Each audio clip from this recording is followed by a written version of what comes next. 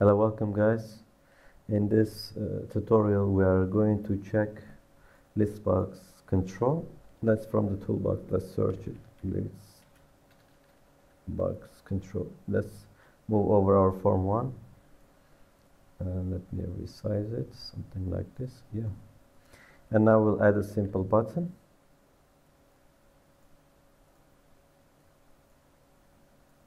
And also let's resize it.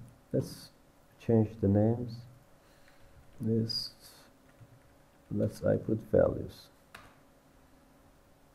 and then from the simple button add numbers.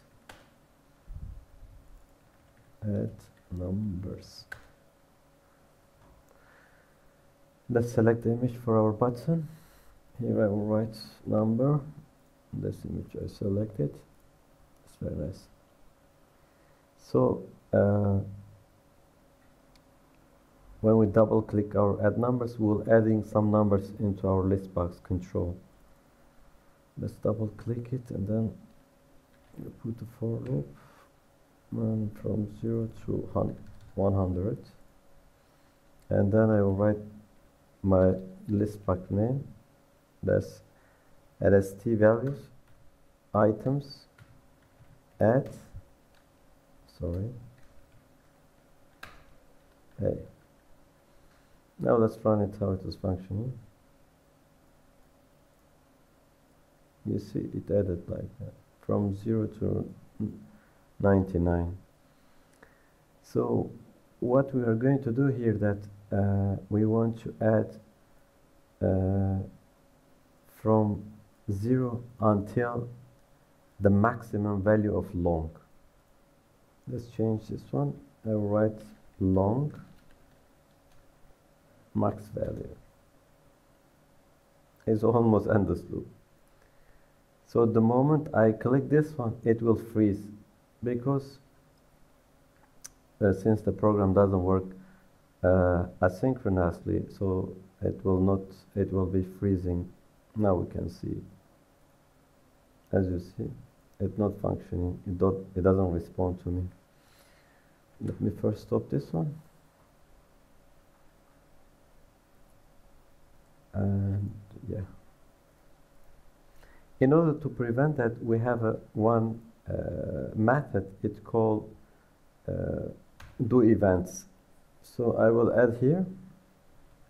I will write application do events.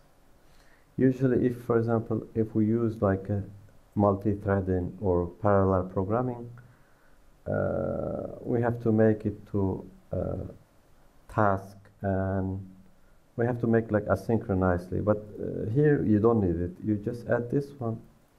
Now let's try how it's going to work.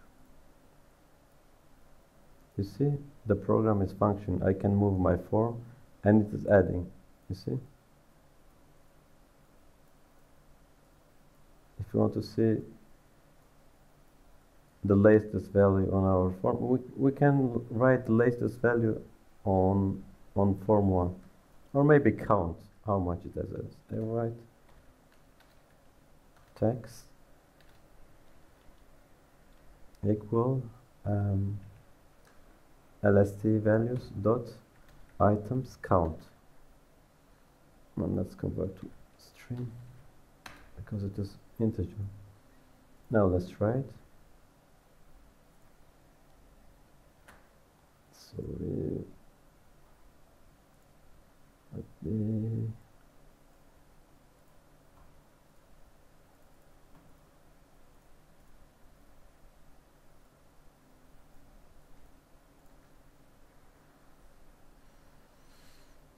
you see, added like 1,800, 2,000 numbers.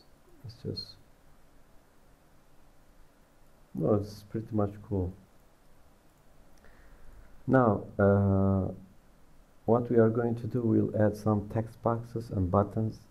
We'll add some values in our ListboxControl, and we'll be removing, we'll be searching, we'll be updating. Let's do all of them. Text edit, another text edit, yeah, and let's write simple button 1. This is for, let's just add 1. I think it's enough. We don't need to add more.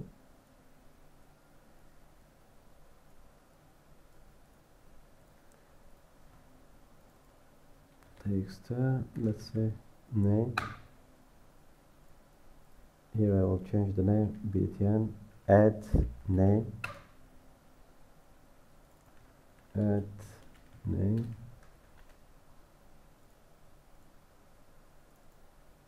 You say delete name,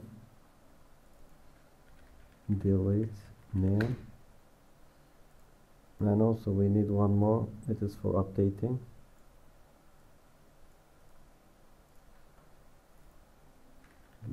Update name and update name. Let's first set some image here, and this time maybe we'll choose.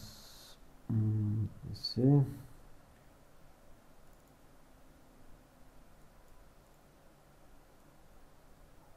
Add name for delete. It's just this one, I think.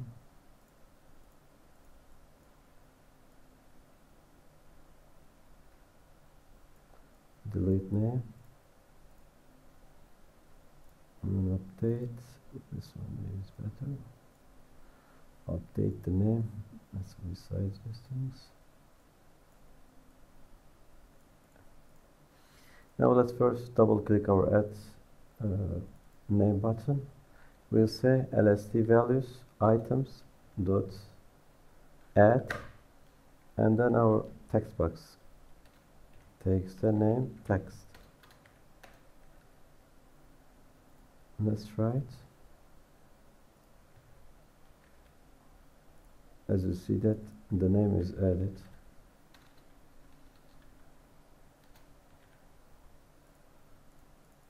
See. Now as for deleting, let's double click delete name, lst values items. Here we choose remove, and then our text box. Let's go for update. We double click it. Here's go lst items. Here, since all items is array, we have to write the index of our array, and it starts from 0.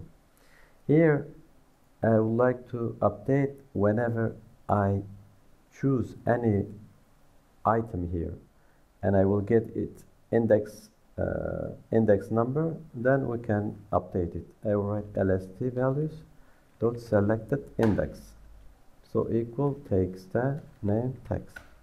Now it should be updating as well. Now let's try it. Let's write a few names. Right. Jack, David, Johan. Now, for example, if I want to delete David's, sorry, I did something wrong, I think. I want to Jack, delete.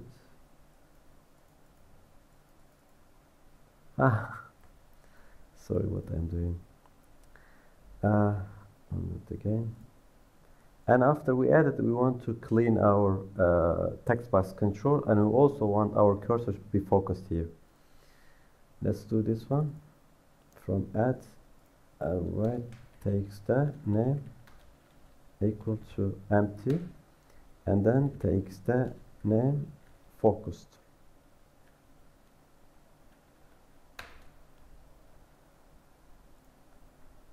Now let's try. As you see that, the moment I click add button, add name button, it add David, and also it will clear, and then it will focus in our text box. See? And then Jack, John, we want to delete, we have to write here, let's Jack is deleted, and let's change the name of Ahmed. Whenever I select it, I will come to text box, I will say, let's change it into Murad, update, as you see that is updated. And also we want to do something like this. Whenever we choose any items here, we want our item to be appear inside our text box. In order to do that, we have to go to event of ListboxControl. Let's go there and see what we can do. From properties, events, here we have event, it calls selected index change. Let's double click it. Now we'll say text name text equal LSD values selected item to string. Because this one is object, we convert into string. Let's try like this. Let's add again some names.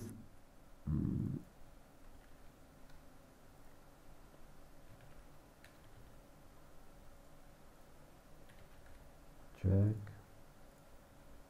I think we add an empty one. Let's delete. Oh, sorry. Accident edit, that's okay. Now, as you see that, for example, if I write Ahmed, I click the Ahmed and it appears David, Jack, Jihan, and this is null. Let's write a value here. Let's say what? It doesn't function because it's empty. That's okay. That's it, guys.